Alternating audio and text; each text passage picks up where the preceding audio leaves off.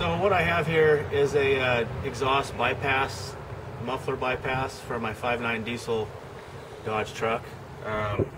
When I bought the truck, it had just a straight pipe on it, and it's a little bit loud for my neighborhood, my development I live in here at 5:30 in the morning. So, but I do like the straight pipe at times.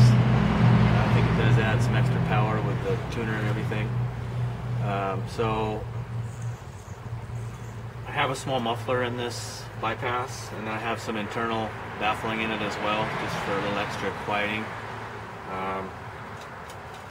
I bought this DC actuator from DC Actuators, and it says USA on it. I'm hoping it's American made. It has an IP65 weatherproof rating on it, because it is going to exist in kind of a harsh environment under the truck, and next to a muffler system.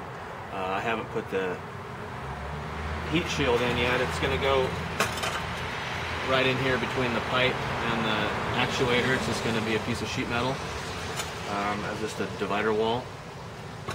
And I made the butterfly valve. It has a disc of stainless in it that's just under 4 inch. And then I put some half rings in there as seals for it to seal up against. It doesn't have to be sealed all that great, but we're going to put it on the truck here in a minute, and I'm going to actuate it on the truck with the truck running so you can hear the sound.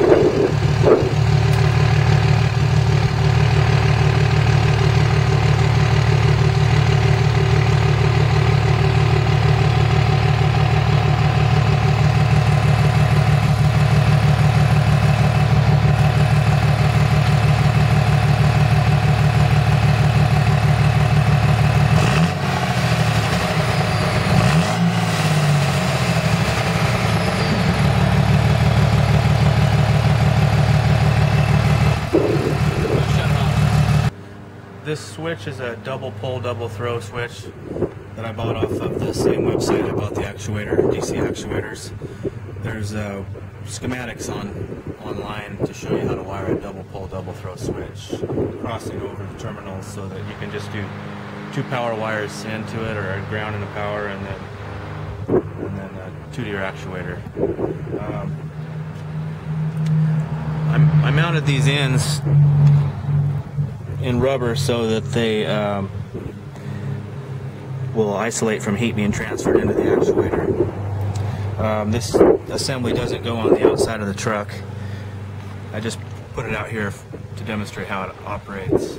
But I do like the way that it quiets the truck down. It's enough for me. And we're going to be mounting it under the truck Saturday, so I'll have a video on that, how it turns out.